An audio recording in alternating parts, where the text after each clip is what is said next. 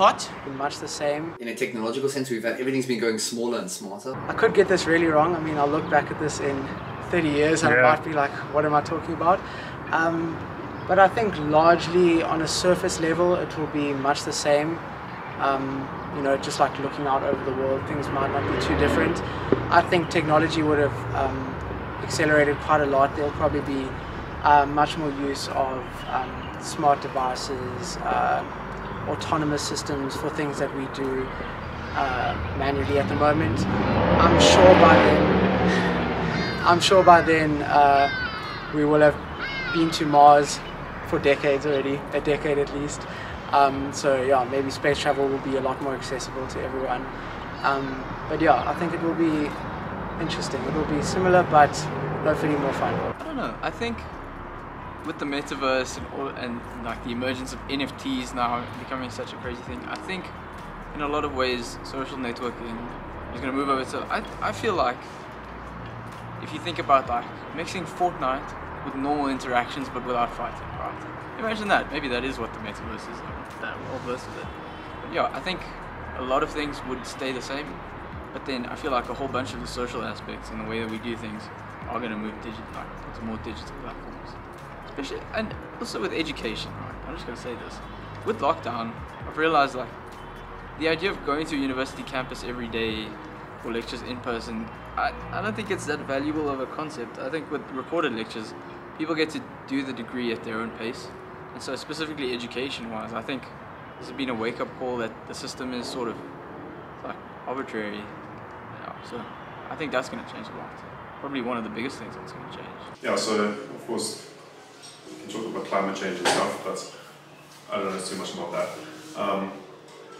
In 2050, to do with the space industry, my interest of course, I think people will be living and working on the moon and Mars. I'm really looking forward to that.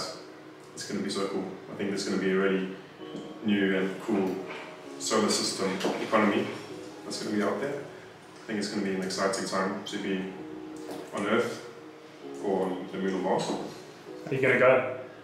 Yeah, I would love to go. Even if it's just for 2 years to Mars. That would be amazing. At what like danger level would you go? Like when it's like still like pioneering society, or like does it have to be like regular safe air travel before you go? I think I will go as soon as I can. Really? So I doubt I'm going to be in the first few missions or the first few years of missions. I don't think I'll get the opportunity, but if I do, then I would. I don't think it's going to be super dangerous at any point. The space industry's been pretty safe for a while. Accidents do happen, but they do take safety very seriously. A job. One day I would like to visit Mars. That's awesome. That's been a goal of mine for a while. They'll take you with a master's degree, no problem. And then also in 2050, thinking back here on Earth, I think that will also look pretty different. What first comes to mind is energy. I think that'll need to be different. So hopefully by then nuclear fusion is a thing. That'll be cool. And also transportation. I think that'll also be significantly different. So I don't think it's going to be very common for people to own a car, and I think it's going to be even less common for people to drive a car. So I think self-driving cars are going to be a big game changer in the next 30 years. I think that's going to make cities look very different. That's an optimistic question. I think people have always overestimated what can happen in 1 year, but we underestimate what can happen in 10 years. So going forward 30 years is quite a bit of a jump from that. I think we'll be more connected than we've ever expected to be connected before. Like, I mean, just look at like Facebook and like this whole concept of the metaverse, whatnot. Like, maybe that's had some developments that have gone on, and we've just completely started to lose our connection to physical reality in some sense. I just think, the main differentiation between now and then will just be the accessibility of technology. Like, everything that we now consider to be more advanced technology and what's more costly to access will just be almost a basic supply for all people across the globe. And hopefully we're going to start seeing some of the advanced tech that's in its infancy stages now, like for example travel to Mars, or the access to like space travel and whatnot will be a lot more commonplace than it is currently. But yeah, no one can really predict for sure, but I definitely think it's going to be a very tech-heavy world. In a technological sense, everything's been going smaller and smarter. I think that's going to stop and maybe get bigger and more. I think there's going to be more stuff based around virtual. It's going to the focus is going to be more around being able to support NFTs and virtual currencies and virtual worlds and virtual reality, and I think that might have an impact on how we interact with each other. I think it's going to be less real communication and seeing people and doing things, and much more virtual this and virtual that and virtual news and virtual social media. And I don't know if that'll be the best place. I don't think we're going to learn our lessons from this pandemic and focus on like what's important. I think we're going to run for a few more years into chasing profits and money and novelty, and I hope the climate will still be okay, but I don't know how that's going to go. I hope it's not like a nuclear wasteland kind of vibe. I think that would be a bit scary if that happens in 30 years, because we'll only be 50. Yeah, which I don't know if I'm ready for the world to look like a disaster at 50. But yeah, I think there'll be a strong trend towards this world of the future that we've seen, like what you see in movies like Tron and Iron Man, that kind of stuff. I think people will try and replicate that, especially with electric cars and integration between everything, like the fourth industrial revolution. I think everything is going to get electric. Your car is going to talk to your fridge, to your watch, to your everything. And the question will just be what we see in terms of natural disasters and pandemics and so on going forward, because I think we're a bit too focused on profits and technology and material things, and not focused enough on why we're here and maybe taking lessons on what goes wrong. So it'd be an interesting one to see. Hot. We'll probably be in the 12th wave of coronavirus with the Gamma variant. Is it me if I don't make a joke to start? 2050. I haven't given it much thought. Hopefully there's a Mikey Jr. He's probably my age at that point. No. That's only 10 years, bro. No, you even won't be. less. 2050. It's like 28 years. Probably a young Mikey of sorts. You're the first person who said kids. You reckon? I don't know. Probably. Don't know when. Or with whom? Yeah, I was gonna say, and especially don't know how I'm gonna produce those on my own. What else about the world?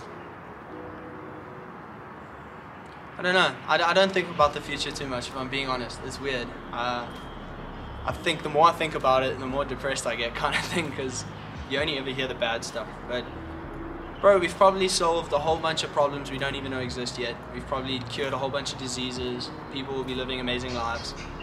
I like to think so. I like to think things are getting better, so hopefully it's like this or better. Definitely. I just hope it's not like a nuclear wasteland or half the coastal areas are flooded and whatever. Hopefully not. Hopefully it's all good. Petrol price right now is 20 Rand a litre, I think. It's like 19.99. Future Mikey though is probably like, fuck off, it's 50 Rand now. Yeah, future me. Or what is a Rand even? Enjoy it. We only pay in Doge now. What else should I document for future me?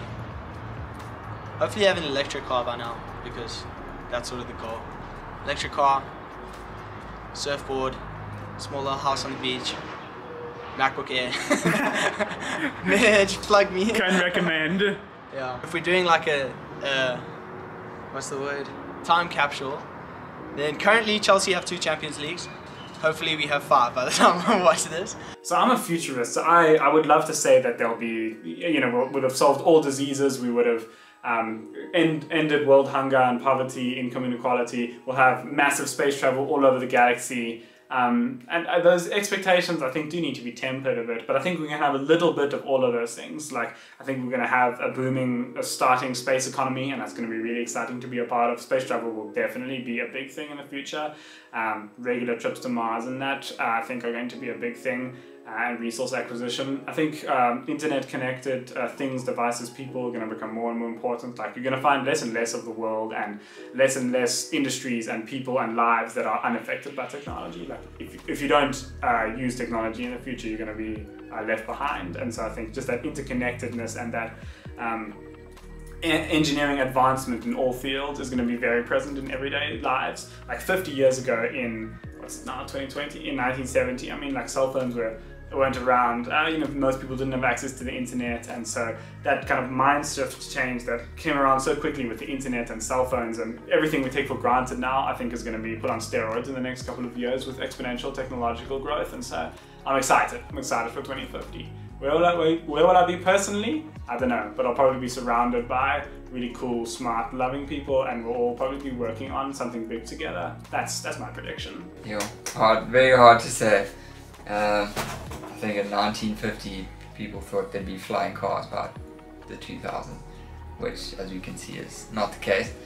I feel like space travel will definitely be more normal, or it won't be a concept that's very foreign to most. So, especially for the very rich, going on holiday to Mars might be the norm. Yeah, I think just infrastructure like transport would just get better and better. You'll be able to go anywhere in the world a lot faster than today. How fast, I'm not sure. But I'm sure there'll be some form of barrier we end up hitting, or some ceiling where we either don't have the resources or the speed of light stops us from traveling fast enough. Yeah, hopefully there's still just the human race running the world, not cyborgs or, I don't know, aliens. So, it's probably a controversial question for a lot of people. I think we will all like to think that things will get better, but I think it might get a little bit worse before it gets better. But we've been making a lot of good breakthroughs in technology, you know, not just AI, but in the medical field. And I mean, if you just see how fast technology progressed in the last 10 years, I mean, the next 10 years are going to be much crazier. So I think it's going to improve. I think it's definitely going to improve, but I think we should rather focus on the Earth and fixing problems on the Earth, while also obviously exploring other opportunities.